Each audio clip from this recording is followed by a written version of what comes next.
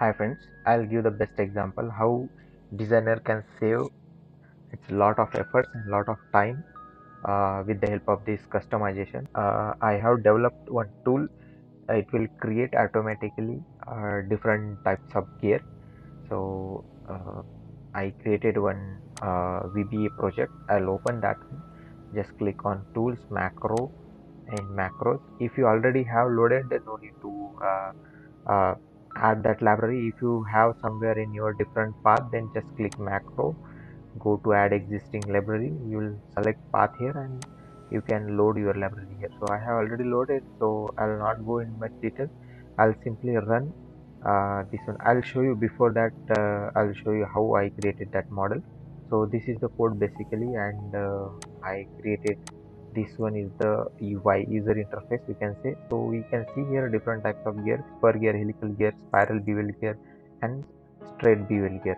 So we user has to just give few inputs: teeth, number of teeth, module, angle, thickness, and position. This is the whole shaft data. So if we want that whole with key, then we have to just pass here shaft diameter, key width, and key depth. So this is the rotation angle, helix angle. If we need, if user wants to create helical angle, so that at that time user has to provide some angle. So you see in this picture how much degree it will be uh, uh, uh, tilted. So that teeth, how much degree it will be tilted. So that depends on these inputs, that angle. So I think those who are from mechanical background, so those people knows very well this gear terminology.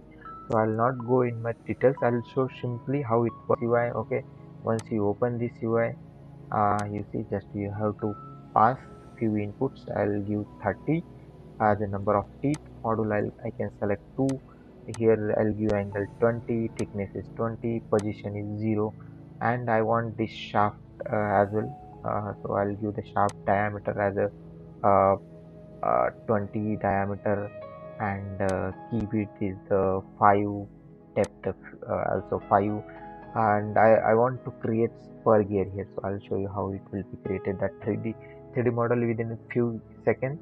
So let's draw it. So we have to select here this enter chamfer in S direction. Okay, so we have selected this option. So with chamfer we want, so X direction and Y direction, how much chamfer we want. I'll show you that one also. Let's say I'll give here 3 and 5, so 3. So let's draw.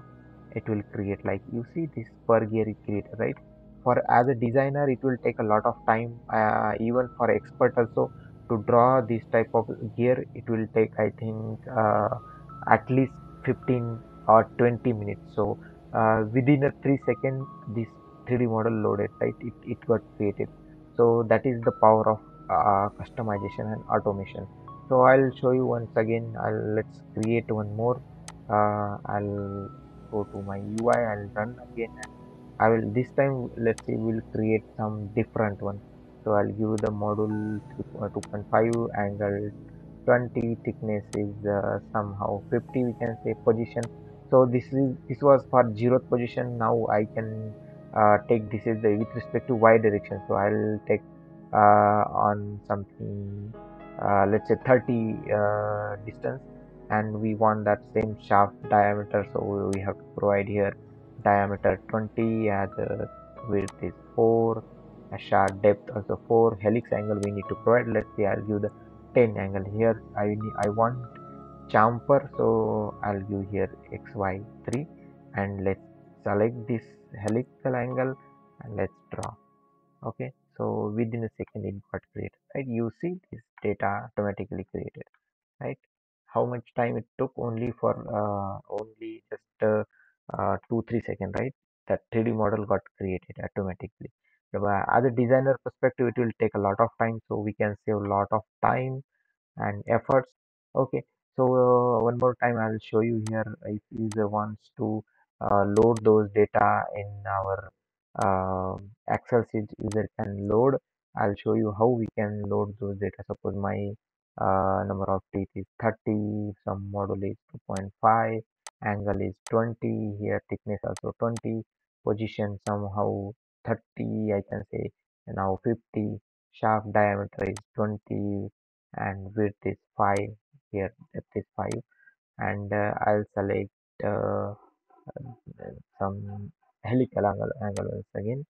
So let's check here. Okay, so I'll select here uh, straight bevel. Okay, so here chamfer option will be disabled because we don't want here chamfer. So that's helical angle something we don't need. Even for helical angle also conical scale we need. So let's give here 10.